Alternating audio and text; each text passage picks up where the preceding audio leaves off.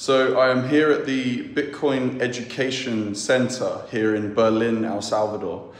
And it's really inspiring for me to, well, I can learn Spanish at the same time of teaching Bitcoin. So I've been focused on teaching the efficiency aspect of these computers, using that story of electricity in a computer being consumed to produce a quantity of hash rate. But it's quite a challenge teaching Bitcoin mining, especially to an audience that may not have all of the fundamentals. So I was about to explain hash price, but the understanding of hash price is to know what the difficulty adjustment is, the rate of blocks on an average of every 10 minutes, explaining efficiency and hash price together to get your Bitcoin per kilowatt hour.